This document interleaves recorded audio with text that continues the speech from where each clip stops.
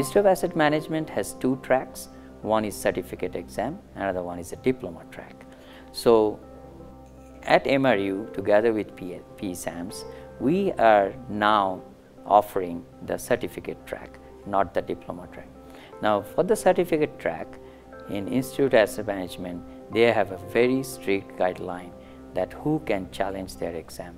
To challenge their exam, you need two things. Number one, you have to have some experience in the field, and second, you have to attend minimum 75 hours of classroom courses.